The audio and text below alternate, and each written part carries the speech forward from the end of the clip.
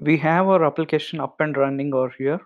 So whenever I'm clicking on one of these events, for example, the first event, our URL, if you observe, it's navigating to /1, and similarly for second event /2. So till fifth event, that is fine. So if I'm clicking on the fifth event, it is navigating to /5. This is fine. But what happens if I am trying to pass the URL where the event doesn't exist? For example, I'm passing /6. You can see that date, time, price, and address, we are not getting any value over here. Why? Because we have not specified any event specific to /6. There is no sixth event, so we are getting this page. This is problem, right? We have to handle this. We should not display something like a blank on our application. So to handle this, what we'll do in this video, let's create a new component, that is errors component, which will handle whenever I'm navigating to the event which doesn't exist, it will display a message over here stating that this page doesn't exist, please navigate to some other page. Okay, page you are looking for doesn't exist, we are going to display the message over here. Let's see how we can implement that. Okay, let's switch to Visual Studio Code. So inside Visual Studio Code, let's create a new folder inside app, that is errors. Inside this errors folder, we'll create a new component, errors.component.ts. Okay. So inside this component, let's create the basic skeleton required. That is, we are going to import the component from Angular core. Okay, and we are going to decorate with @component decorator. This is normal for every component which we are going to create in Angular. Okay, then we'll export this class, export class. What is name of this? Let's give it as errors component. Okay, so now here I'm going to provide a property, that is template, which will display an error message. Okay, here inside template I'm going to specify with h3 and some class I'm going to apply, that is, I'll specify this name as error message. Okay, and here I'm going to display as 404 page not found. Okay, h3, and I also want to display with class error message. Here I want to display page you're looking for doesn't exist. Looking for doesn't exist.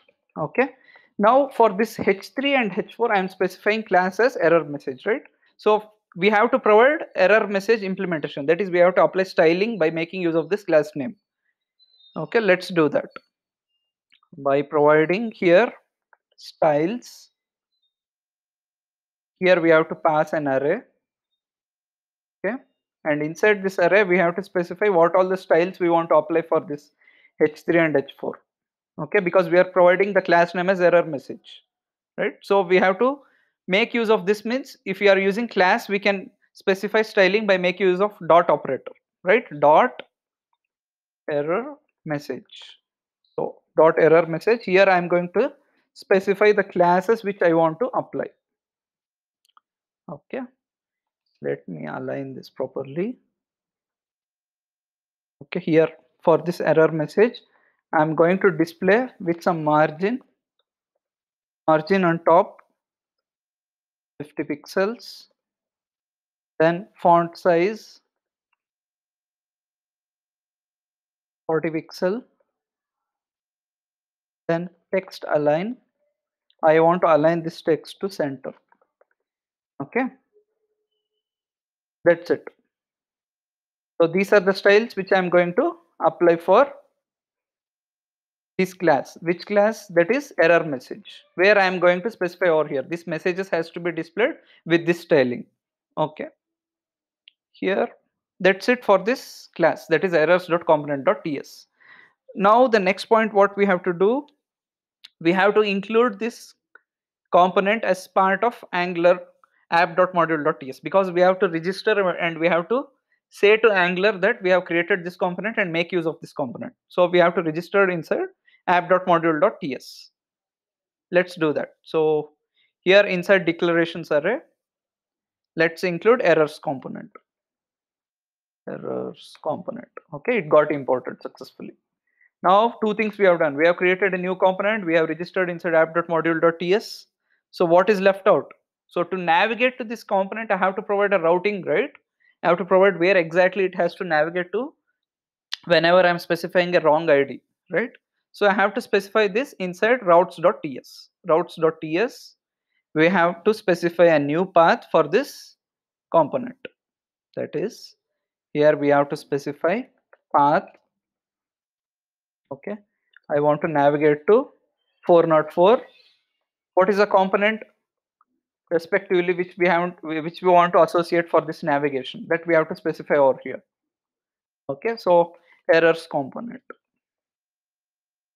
Okay, let's import this errors component. That's it. So three things we have done so far. First thing what we did is we created a new component, that is errors.component.ts, by creating a new folder inside app.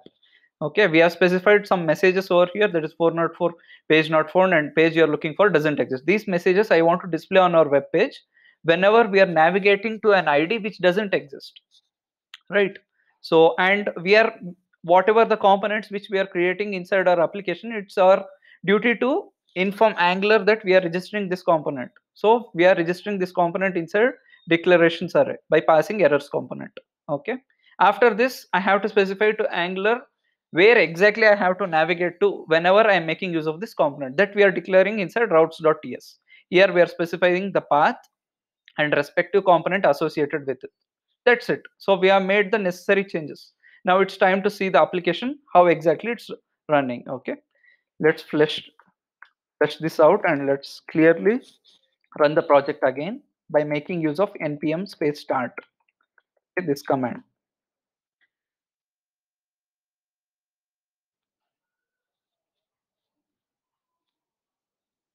So our application is getting compiled. It's building the modules. So it got compiled successfully and hosted on localhost :4200.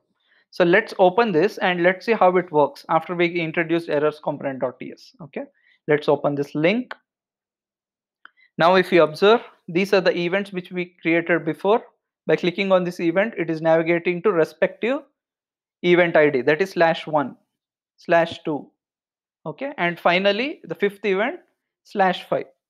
Okay, now suppose I am going to provide /404. Okay, in this case, whatever the errors component which we created so far, that is event /404, it has to navigate over here and it has to display the messages. Suppose if I am going to provide, for example, 67. Okay, it is showing blank page, right? But exactly what should happen, it should navigate to 404 component and it has to display a message over here. Let's do that.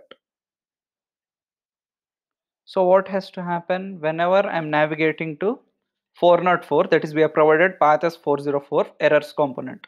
So whenever I navigate to, for example, 404, it should display this message, right? So it is getting displayed 404, page not found, page you are looking for doesn't exist.